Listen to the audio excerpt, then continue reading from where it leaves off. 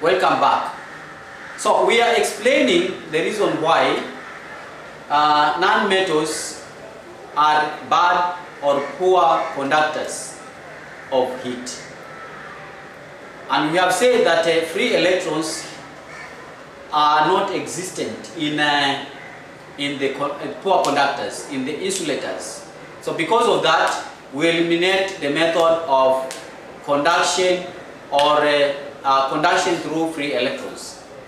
The only method that exists for conduction of heat in non-metals is by vibration of atoms. And that method is not very effective. So therefore, non-metals become poor conductors of heat.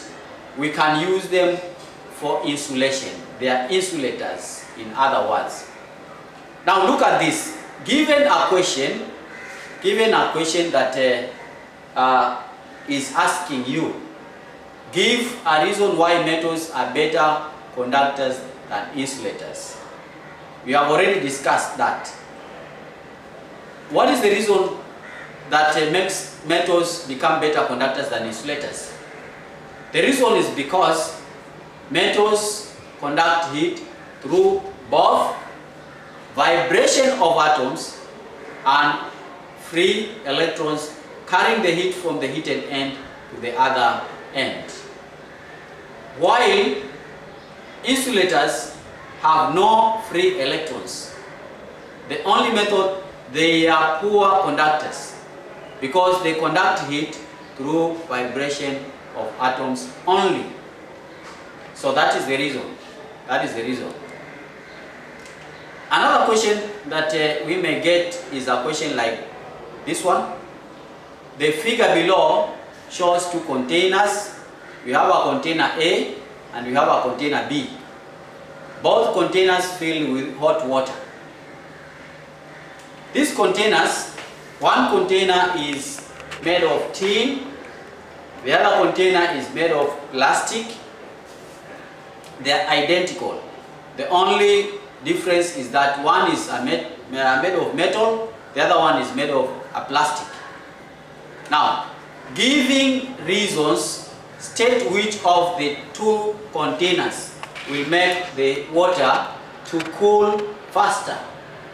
Giving reasons, state which of the containers will make the water to cool faster. Now, what did we say? We say that heat can be conducted faster in metals, but non-metals are poor conductors of heat. So which one will conduct heat much faster? Can you tell us which one? Obviously, it is the tin. It is the metal that is, it is the container that is made up of tin. Water will cool faster in the tin. This is because tin is a good conductor of heat. Tin is a good conductor of heat. And because of that, then it makes it a container that will make the water to cool faster. If you are given a plastic cup and a metallic cup and you are using them to drink tea, remember the one which is made of metallic, the metallic cup, the tea will cool much faster inside there because the heat is being conducted out faster than the other plastic material. Or if it is a glass tumbler, it will not cool that tea faster because it is not a good conductor. It is a very poor conductor. Now, attached with what we have already discussed is comparing the conductivities of wood and iron. Comparing the conductivities of wood and iron. When we compare wood and iron, we may attach them together. So we are going to have an iron rod and a wooden rod of the same diameter. We join end to end. We join them end to end. And then we are going to use Bunsen burner, a piece of paper wrapped between the place where they are joined. It looks like this. So we are going to have the iron rod, we are going to have the wooden rod on the other side. Then where they are joined, we wrap that side with a piece of paper. So the procedure is the piece of paper is wrapped around the joint so that some of the paper is over the iron rod and some of it is over the wooden rod. So we burn. A flame is passed over the paper several times. Just pass the paper, the flame over the side where you have joined them several times. Now the observation is this. We observe that the paper gets charred or blackened on the side covering the wood. On the side where it is covering the wood, it becomes black. On the side which is covering the iron, remains white. Why? The explanation is this. It's because the wood is a bad conductor of heat, while iron is a good conductor of heat. So when we heat the place where we have joined them, the heat will always flow through the metal. It will just flow through the metal, going out to the surrounding, while on the other side where we have the wood is is an insulator. So the heat will be accumulated there, raising the temperature and therefore burning that piece of paper on that side.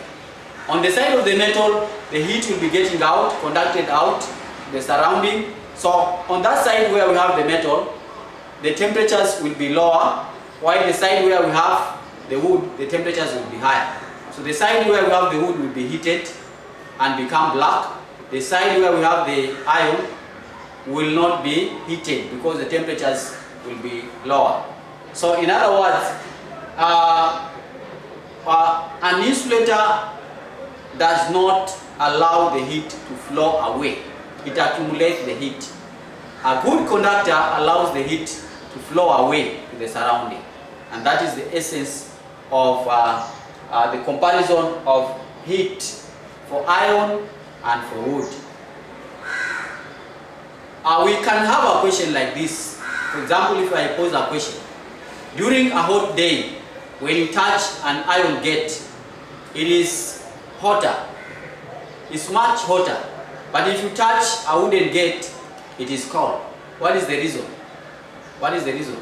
It's because the iron gate, the heat from the iron gate is conducted to your body. So you feel much hot from that iron gate.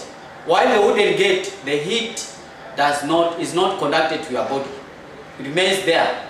So you feel that it is cold. And we can have so many explanations on the comparison of heat transfer in non-metals and in good conductors of heat. So we will stop there for today so that we meet in the Google Classroom for some more questions. Thank you very much.